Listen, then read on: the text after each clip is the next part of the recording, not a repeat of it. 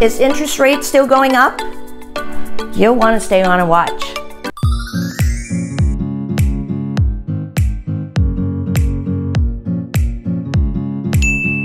If you find the content of the video valuable, you'll want to hit subscribe and the bell notification so you don't miss the future one.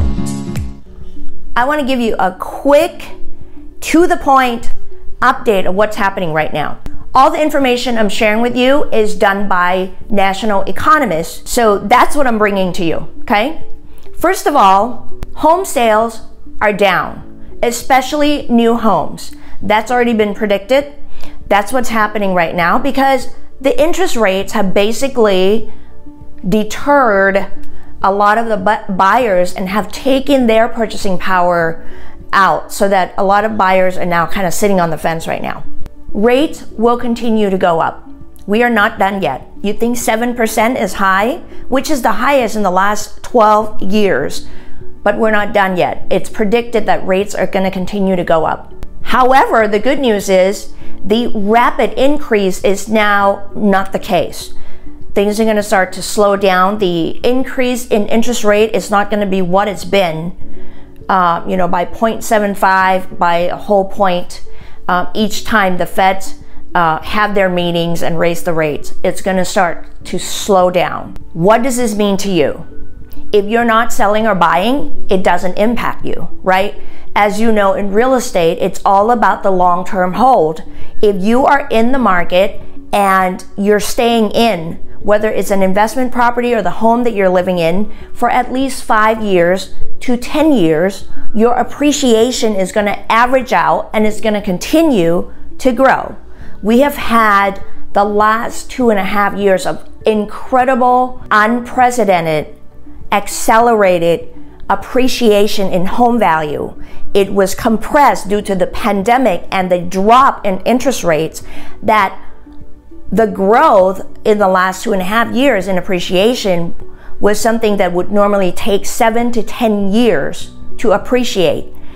That has stopped, right? Now we're actually transitioning to what the normal real estate market would be. Homes take a while to go into escrow.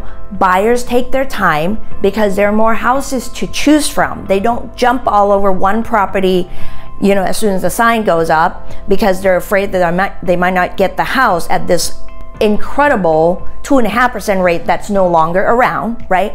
That was not a normal market. So if you are talking to maybe those real estate agents or lenders that have started in their careers in 2020, that is not the normal market. We are now adjusting to the normal market. This is what it takes to put the house on the market, to get it sold. It takes a little while. There are efforts that need to be put into it. Buyers come through during open houses or they come and look at the houses. They don't make the decision like that because there are 3 or 4 other houses that they're going to look at, right? This is how real estate is typically done. So don't be alarmed. If you are selling, my best advice to you, and I'm having these conversations with all of my clients who are putting the house on the market, we have had to do some price improvement. We have had to adjust the price because the competition, other listings comparable to their homes, are doing price adjustments. They're reducing the prices.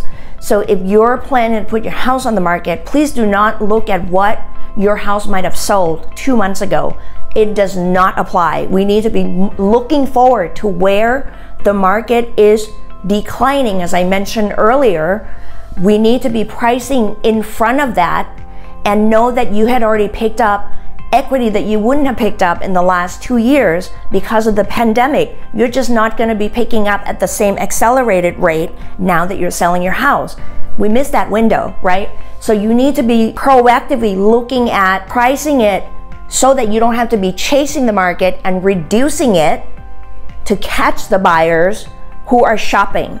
I hope that makes sense to you. If you have questions about it, feel free to email me, kasama@kasamasales.com, or send me a text, 707-567-1049. I'm more than happy to Zoom with you, talk to you more about it.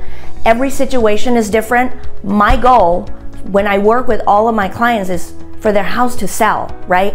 But the market is moving in the opposite direction than what it was doing so rapidly because of the rapid increase in interest rates that are now going to slow down. We are trying to get in front of it. So my job is to get your house sold if I'm representing you as a seller, but it's going to take a little bit of forecasting, and it's going to take a little bit of detaching your emotion from what you think your house might be worth. And I hope that the data that I provide to you will give you some insight of where we need to be, because nobody wants to put their house on the market and sit on it for 3, 4, 5 months and wonder why nobody's making an offer. Well, there is no offer when the price is not in sync with where the market is at. I hope that's helpful. Thanks for watching. To learn more about how you might be able to overcome and work around the rising interest rates, you'll want to watch this video. Thanks for watching.